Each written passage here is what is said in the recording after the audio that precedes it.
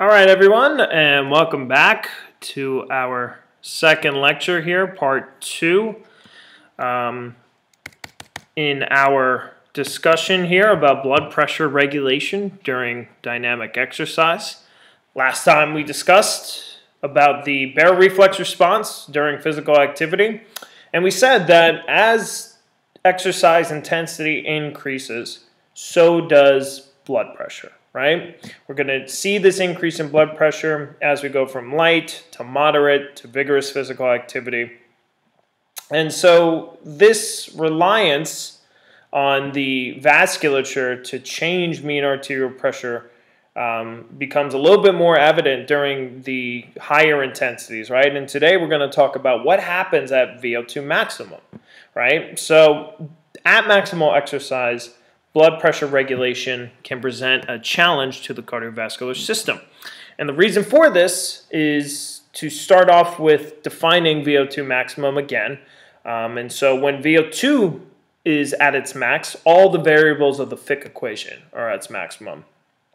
So that means cardiac output is at its max and AVO2 difference is at its max.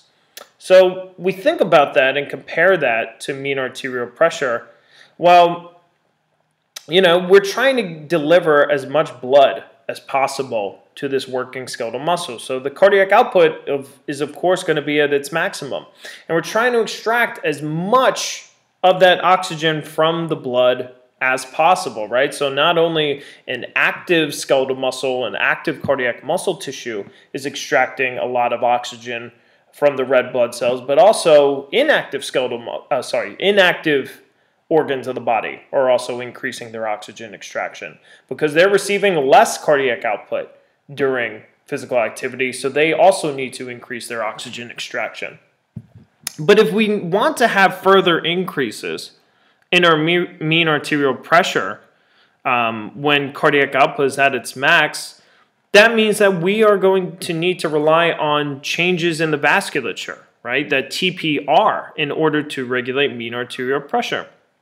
And that's sort of what we saw last time, right, with the cardiac and the vasculature barrier reflex, that even though both of them shift upward as exercise intensity increases, the reliance becomes more dependent on the vasculature to regulate mean arterial pressure and blood pressure, right? Because cardiac output, it's delivering all the blood it's producing is being delivered to that skeletal muscle and is not going to be able to greatly contribute in higher intensities towards that regulation in blood pressure, right? So how is BP regulated at max exercise? And what's the importance of the sympathetic vasoconstriction of inactive regions compared to active skeletal muscle? And what does this mean for functional sympatholysis, right? Because when we exercise, that, you know, the baroreceptors are picking up on, you know, pressure differences. The chemoreceptors are picking up on the, you know, O2, CO2 metabolite levels within our body. Temperature is regulating as well. And these things can all impact blood pressure. But for the most part, what we're going to see is an increase in sympathetic nervous activity during exercise. So as we go on a run, on a jog, swim, bike, whatever it may be, we're going to see increases in blood pressure with increases in intensity of exercise. And that means that there's going to be a high level of vasoconstriction going on. But the skeletal muscle, for the most part, during physical activity avoids most of that vasoconstriction. And we discussed 3 theories why muscle blood flow increases, but the metabolic control theory and functional sympatholysis are basically going to serve to almost override that sympathetic nervous signaling, right? So we're going to get more conductance, more vascular conductance to the skeletal muscle during exercise, during physical activity. But again, we're concerned about blood pressure. Mean arterial pressure is the primary regulated variable of the cardiovascular system. And so as we increase exercise, how are we, once we reach that maximum limit, how are we able to regulate blood pressure? And so, you know, if we're at max already, and let's say, you know, maximal cardiac output is 30 liters, and the mean arterial pressure during this period is 100. How are we going to regulate BP during exercise? So let's look first at a region of the body that we tend to vasoconstrict. And so the kidneys being one, the splanchnic circulation. So they receive a large majority of blood flow at rest. You know, for the kidneys, roughly around, you know, a fifth or 20% of our cardiac output, with splanchnic 25%. And so if we look to the right here in this graph, the kidneys, you know, at max exercise are going to receive about 1% of cardiac output, right, which is around 300 milliliters per minute. We take the renal vascular conductance by, you know, taking that mean arterial pressure, and that gives us a renal vascular conductance of 3 milliliters per minute per mmHg. And so when we look at the total vascular conductance, right, how much blood is going through the whole circulation, we take the renal, right, which is relatively low during this max exercise period. We take the muscle vascular conductance, which is very high. It's receiving most of the blood flow. And then the other areas of the body, which we have blood passing through, right? So how would pressure be impacted if instead of having 1% of cardiac output by the kidney, we take it down to 0, meaning that we vasoconstrict 100% vasoconstriction to the renal circulation. Those arterioles are closed shut, not going to deliver any blood, right? And so if we do the math, if we did that, if we took the renal blood flow down to 0, how it impacts mean arterial pressure is that we go from 100 to 101. So we only increased mean arterial pressure by 1 mmHg. And as you guys know, well, not only is that not that much difference in blood pressure, but also that's 100% vasoconstriction to the renal circulation. That blood is not going to be passed through. It's not going to deliver any oxygen. It's not going to be able to pick up any waste, drop off any nutrients that are needed. So it's not good for the cells, nor does it really serve at max exercise. You know, it doesn't benefit us that much to bring 100% vasoconstriction to a region of the body, right?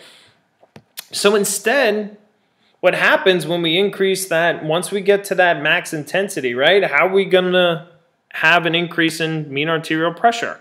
So let's look at the skeletal muscle. And the skeletal muscle receives around 85% of the cardiac output during max exercise, right? So it's receiving, you know, a large majority of the total cardiac output, right? And so again, we do the math with the muscle vascular conductance. We get 255 milliliters per minute per mmHg.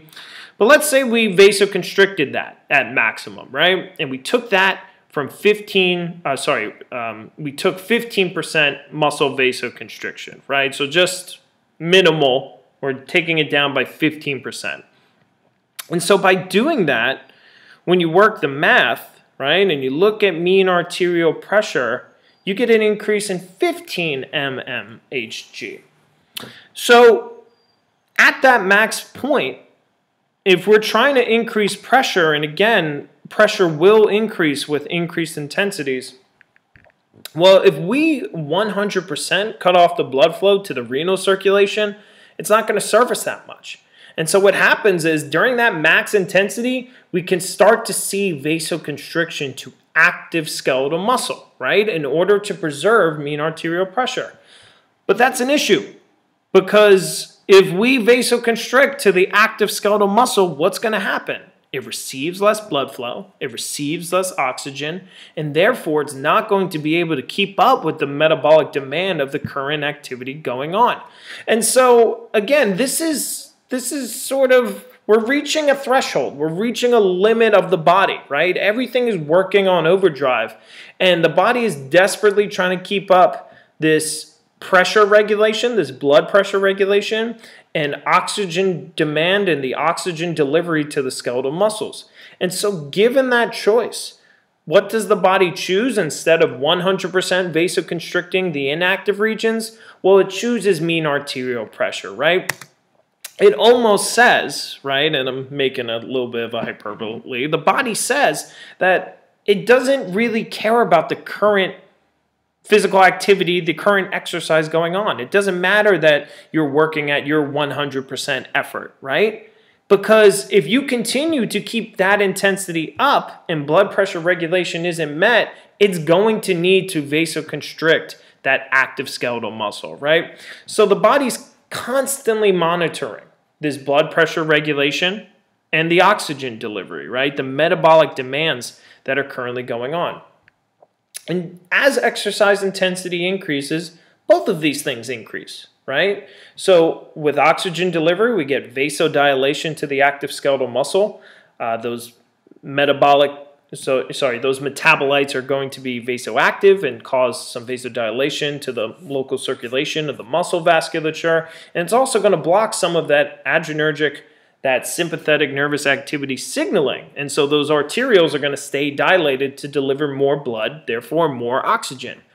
But that opposes the vasoconstriction needed to increase blood pressure. But since that for most of the intensity scale, that we're able to vasoconstrict other regions of the body, we're able to have a balance. We're able to vasodilate to the skeletal muscle, and we're able to regulate blood pressure by vasoconstricting to more compliant regions, right? The renal circulation, the splanchnic circulation, and that in the increase in cardiac output will help, increase at the same time blood pressure and that flow of oxygen. But then once we hit that max point, the body has basically, cardiac output's going to be at its maximum. So if we need to then regulate mean arterial pressure, we're going to need to see a difference in the vasculature. And so since most other regions of the body at this point, most of the inactive regions are almost completely vasoconstricted, the body has no other choice but then to start vasoconstricting active skeletal muscle. And so what does that mean as far as performance is concerned? That's why the VO2 max comes to an end, right? You can work at 100% intensity for a very, very, very limited time, right? After a while, with increasing inclines and increasing speeds, you're going to, jump your feet off to those rails. That test is going to end because your body's, it's not able to keep up with that high intensity, that maximal intensity for so long, because again, it's balancing between the regulation of blood pressure and the maximum amount of oxygen that it can deliver.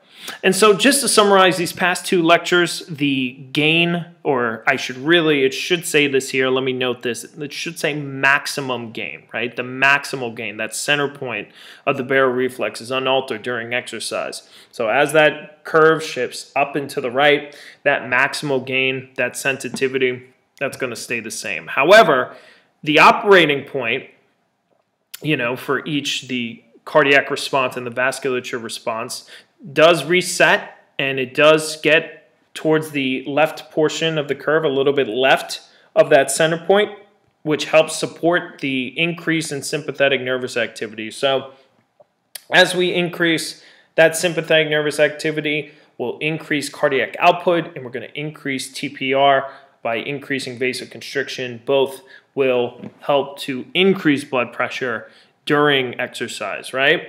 But we need to prevent the mismatch between cardiac output and TPR by vasoconstricting active skeletal muscle to maintain during severe dynamic exercise. So again, when we're maxed out during exercise, that cardiac output's at its limit, and we have already vasoconstricted the other regions, the body will actually vasoconstrict active skeletal muscle. Again, only happens during maximal activity, right? This is a severe, severe stimulus given to the body, and that's ultimately what happens, but it does that to protect mean arterial pressure. And so all exercise is going to require a balance between vasoconstriction for blood pressure regulation and vasodilation to support the increased metabolic demands of contracting muscle, right? So we're trying to keep up blood pressure by vasoconstricting to certain regions, but also trying to vasodilate to the active skeletal muscle so we could keep up the intensity of exercise, so more motor units can be supplied with oxygen so they can work at higher intensities, and we could keep up that physical activity. All All right, so that concludes the discussion on blood pressure regulation during exercise. So what I will do is go back and we'll cover some of the other topics. We'll talk about the changes in VO2 during physical activity. We'll talk about the blood flow to skeletal muscle, cardiac muscle, and inactive regions. So keep out for those lectures. All right, thank you guys very much.